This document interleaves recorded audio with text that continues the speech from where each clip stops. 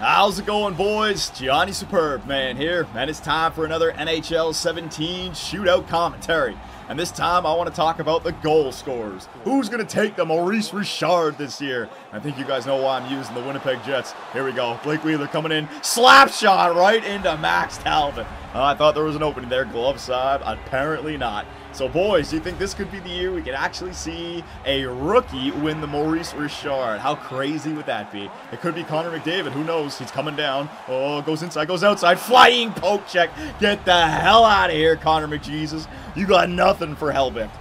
Could be Connor McDavid who wins the Maurice Richard, but if I have to choose one rookie who I think is going to get it done, it's this man, Patrick freaking Laine. What a wrist shot this guy has. In fact, I want to try it, all right? Barely moving, clutching, shoots it! Are you kidding me? EA Sports! EA Voodoo at it again, boys. Patrick Laine can't even hit the net, which is ridiculous because this guy be going bar down anytime he freaking wants to. His shot, man, it's absolutely unreal. Now, hang on a second. Let me just focus on this. I want to make a point there about Patrick Laine. Stacking those pads, baby. You know, I've watched hockey for a while. I've heard analysts, I've heard coaches and players talk about what you need in a shot.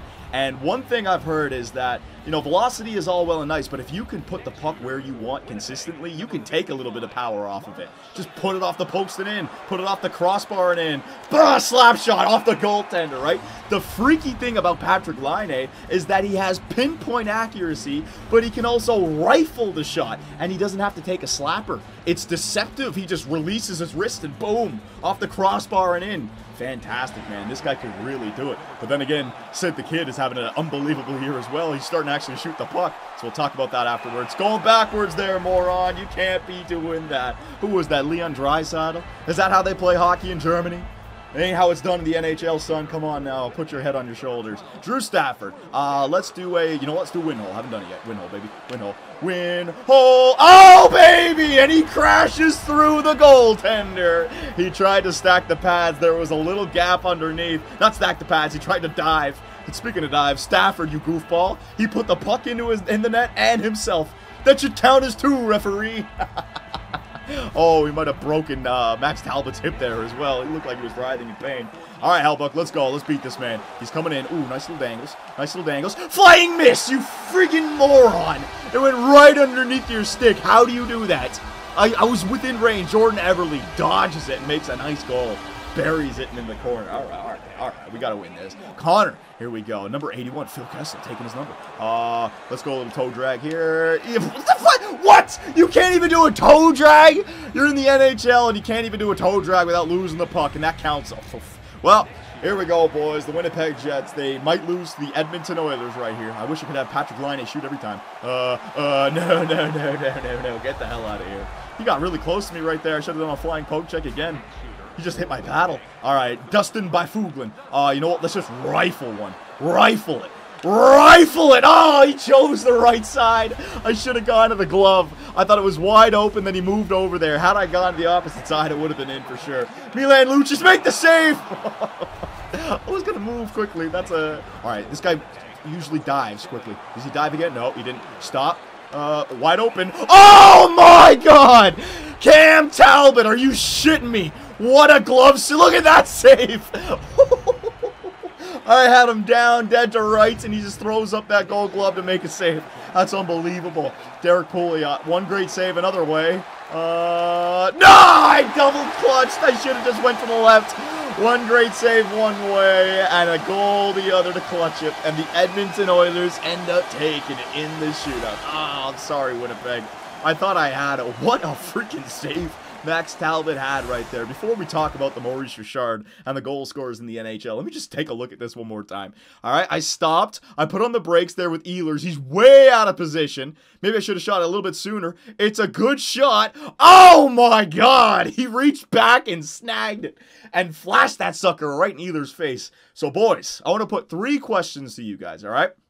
First one, just hypothetical. Could a rookie win the Maurice Richard this year? There's a lot of rookies. I don't think any of the Toronto Maple Leafs rookies have a chance at winning Maurice Richard. Austin Matthews, it'd be nice, but there's no way. After the first game of the season, it looked like he could, but he's come back down to earth. I think, realistically, the only rookie who could do it would be Patrick Laine. He's got 15 goals in 26 games played. But Sidney Crosby, like I said, is having an unbelievable year. He's got 16 goals. He's at the top all by himself, but here's the difference. He's only played 18 games. He's played 8 less games than Laine, but has 1 more goal. So how is this going to look after 82 games, right? Now, you got Alexander Ovechkin down there as well, and I would never write him off. He's got 12 goals, but he has the capability of getting a hat trick there. Next game, another goal. A game after that, 2 goals, you know. Go on a 10-game run where he has like 10 goals. He could easily do that and get back on track.